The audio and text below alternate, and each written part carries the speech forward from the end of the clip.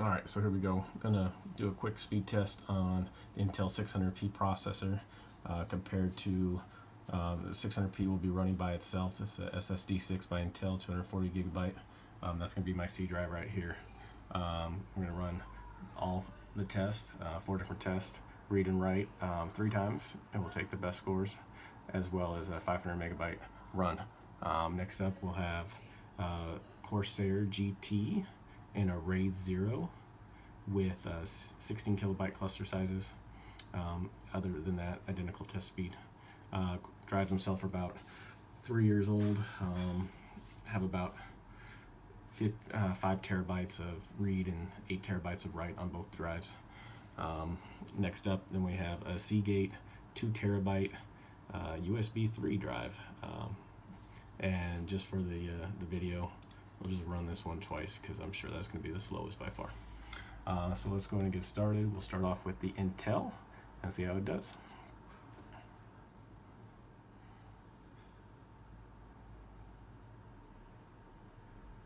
And it tells you at the top right now it's running a sequential read write.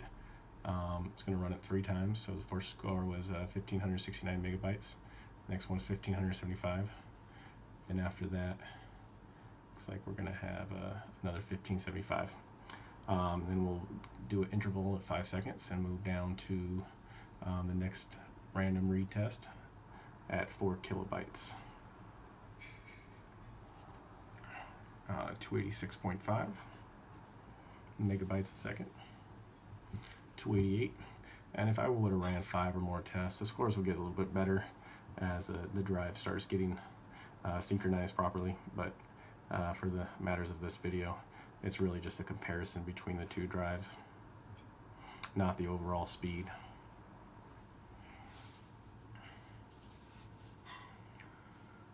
It's now running sequential read over the 3 tests. Looks like we averaged out 1177, and then one more random read at 4 kilobytes.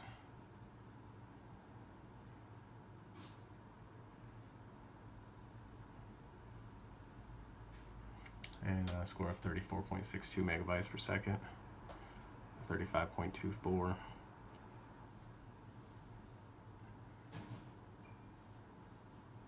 And then finally 35.24 settled in it. All right, we'll come back in just a second. All right, there we go. Final scores for write: 589, 521, 581, and 151 megabytes per second. To the right, you can see I'm running the Corsair GTs, 120 gigabyte in a RAID 0, so 240 gigabyte RAID 0. The drive is actually empty. I just set it back up again. I was thinking about selling them, but then I realized that the list going prices for them is not worth me selling, so I decided to keep. We have our first score that actually looks like it beat out the Intel.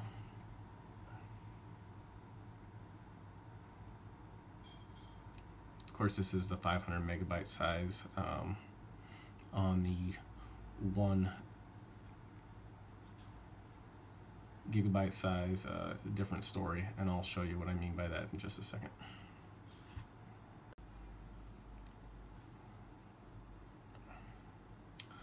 All right, let's go ahead and, oh, still running, sorry. There it is, 564.5. This is 1 gigabyte. All right, looks like we're done now.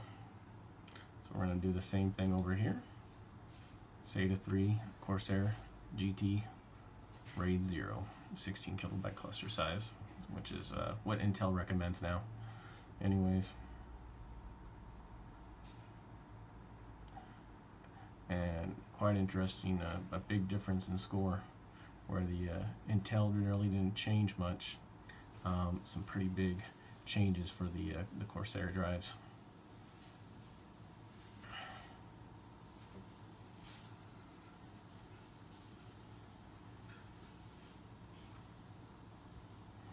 All right, we'll move on to see just the final scores of how external USB 3.0 drive compares.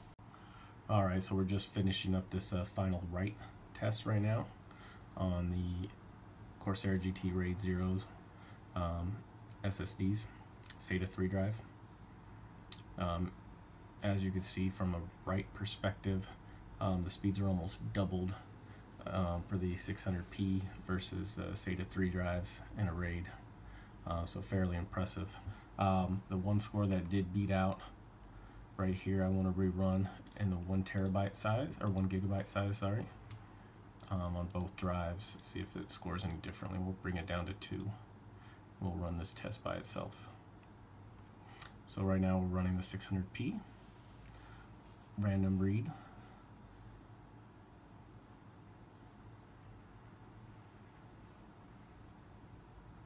And we're at a similar speed at 287.5.